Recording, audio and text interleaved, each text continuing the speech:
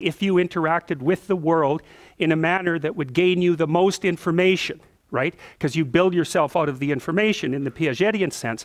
But it's deeper than that too, because we know that if you take yourself and you put yourself in a new environment, new genes turn on in your nervous system. They encode for new proteins.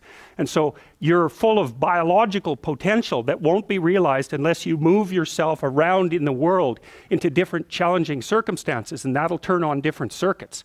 So it's not merely that you're incorporating information from the outside world in the constructivist sense.